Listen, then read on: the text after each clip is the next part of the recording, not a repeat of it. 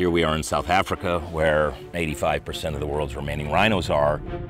We have the perfect storm of extremely poor people living just across the fence of an extremely profitable item, the wildlife reserve. You find a dead rhino. His face is hacked off. People are making a lot of money. You get angry. Tipping point has already happened where more rhinos have been killed than born. Rhino poaching is organized crime. It's definitely pretty much a war against these rhino poachers. Some of the people, they are poor. Maybe they try to get something. Some of them, they die there in the bush.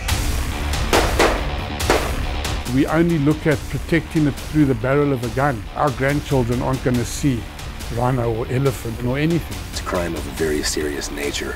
More and more people expected us to kill people to protect these animals. I couldn't see the logic in it.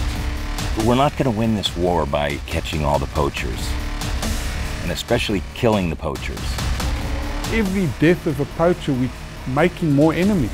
We're holding the line here, but we're not going to win. We sent man to the moon. Surely we can find another way to protect the rhino. So we're going straight to the heart of the rhino poachers.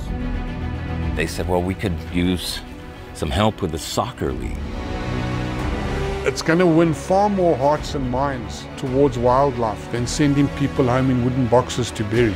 Uplifting people will actually save the rhino more than arresting those people. Their life is now enhanced because those rhinos are alive, not better because they're dead. Football's called the greatest game. So why can't the greatest game save the greatest animal?